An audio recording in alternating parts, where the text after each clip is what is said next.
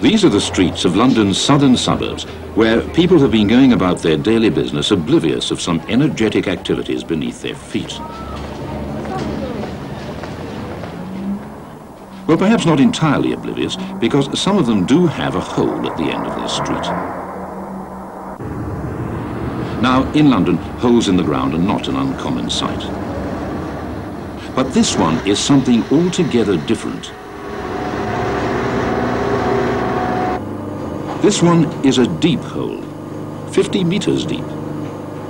It is in fact a shaft, and it drops away to one of the most remarkable tunnelling projects in Britain this century. And this particular morning is a most important one for the men who are building the tunnel. Today is the culmination of 30 weeks of burrowing through the earth, and it's the day they'll push their section of tunnel into this shaft. This is Breakthrough Day.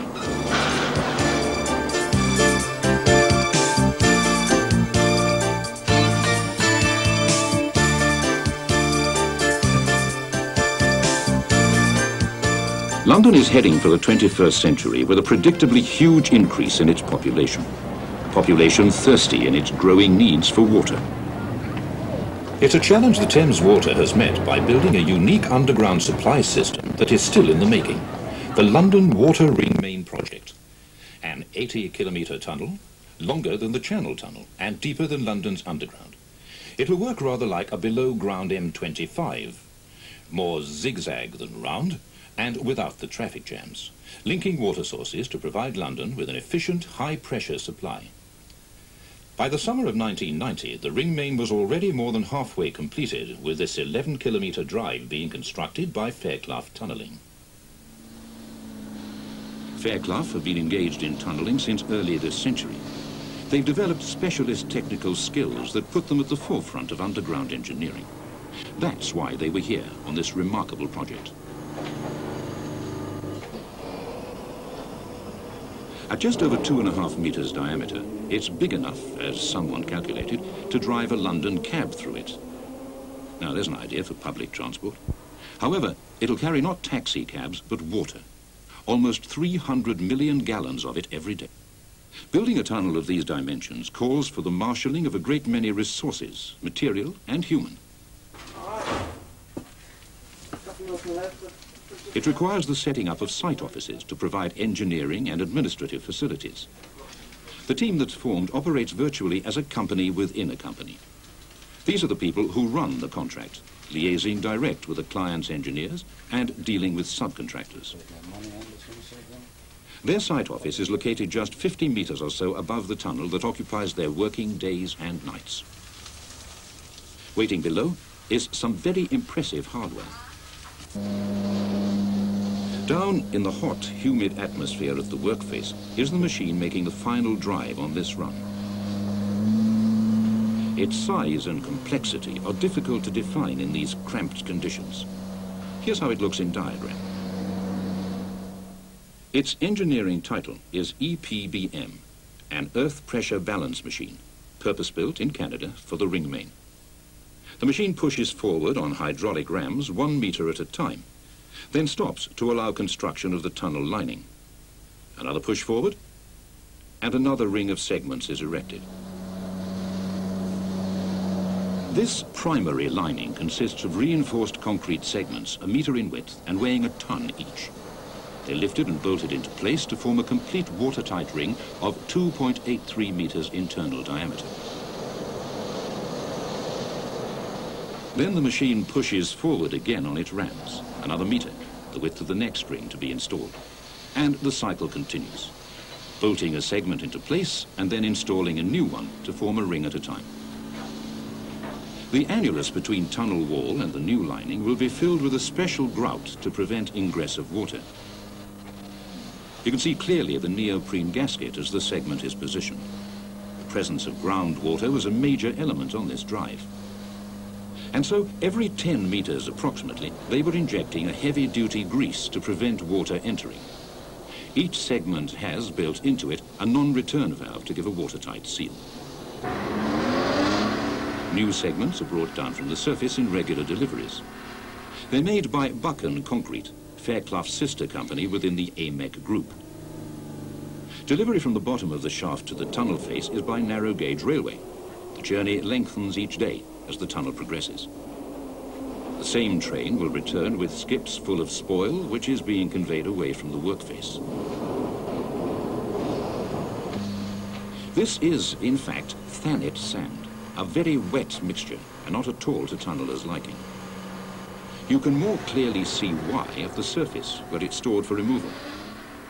This is precisely what a tunneller does not want, and it was the cause of considerable consternation when it was first encountered. The first 9 kilometres of Fairclough's drive had been accomplished using open-faced back actors, a type of machine very well suited to driving through London clay. High rates of progress were achieved. The going so far was dry and easy. They knew they would be pushing on into an area of wet Thanet sand, but they didn't know just how wet it would be.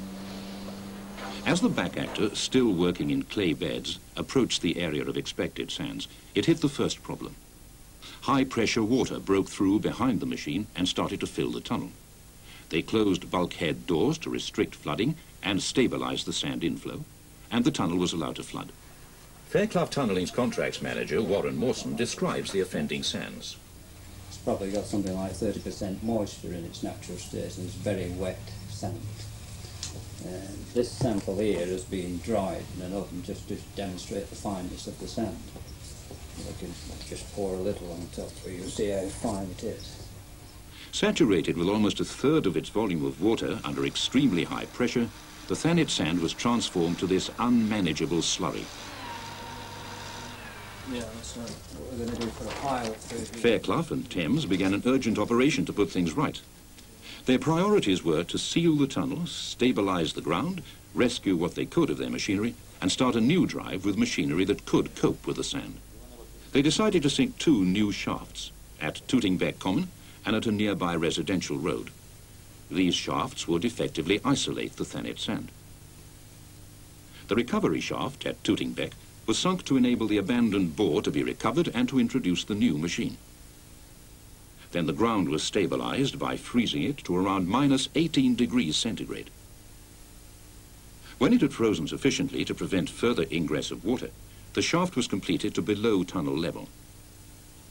Horizontal freezing then took place to construct a tunnel for the recovery of the abandoned machine. A short stub tunnel was excavated for the launch of the new machine.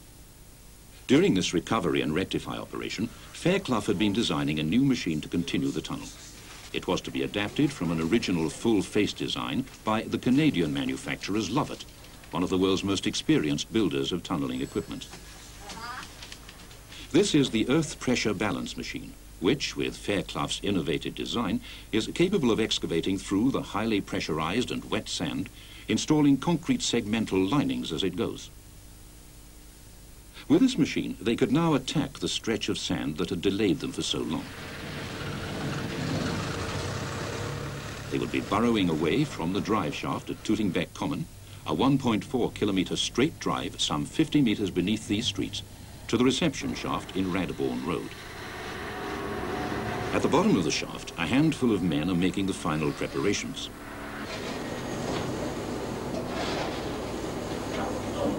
It's something of an anomaly that they are armed with no more than shovels, whilst heading towards them on the other side is £1 million worth of technologically advanced tunnelling equipment. This final drive through Thanet sand went very well indeed. The machine coped with the wet conditions, and the specially designed bolted segments gave the required watertight primary lining. They were still encountering up to 3-bar groundwater pressure, but taking it in their stride, just as the machine was designed to do. There were now just a few meters to go before breaking through. On the other side of the workface, you could feel a distinct air of expectancy. There was an increasing trembling and vibration of earth, and the immediate area was evacuated.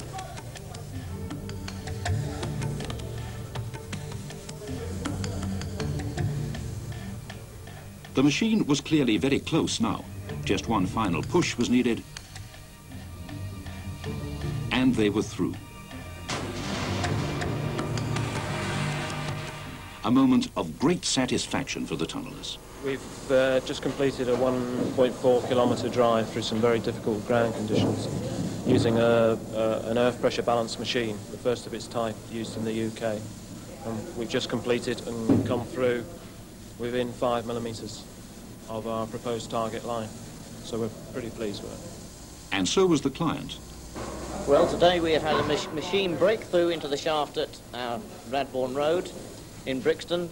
This, if you like, completes the successful drive through some of the most unique and most difficult tunnelling grounds ever attempted in this country. They took a little time to indulge themselves in some deserved mutual congratulations, and a group posed for the photographs.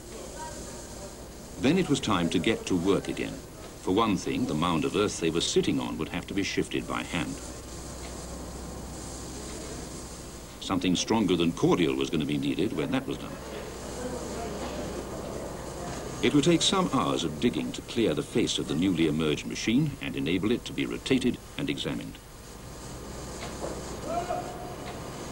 Next stage is to remove the machine from this shaft, which means shoving the machine completely out, free into the shaft, and then dismantling it and taking it away. That will then complete a tunnel drive that we've done from Merton to Battersea, which is some 12 kilometres. Down from the surface came a visitor with a special interest in the performance of the machine. The vice president of the Canadian manufacturer, Rick Lovett. It's very satisfying. It's been a high-profile job for us, and it's a lot of relief. Got a lot of weight off of our shoulders. We're here. You never know in tunneling until you've got your last ring in and the machine is punched through that you've done your job, and we're quite happy. At the time of this breakthrough, Fairclough tunneling had accomplished over 400,000 man-working hours free of reportable accidents. An impressive record in the world of tunneling. They'd applied Fairclough's tunneling expertise to this most difficult of drives. They'd worked closely with their client to complete a very high-quality project which, in spite of difficulties, was within budget and ahead of schedule. Their completion of this drive is a milestone in the construction of London's Water Ring Main. It's due for completion in 1996. When that happens, Londoners will be turning the taps on some of the world's most advanced water technology.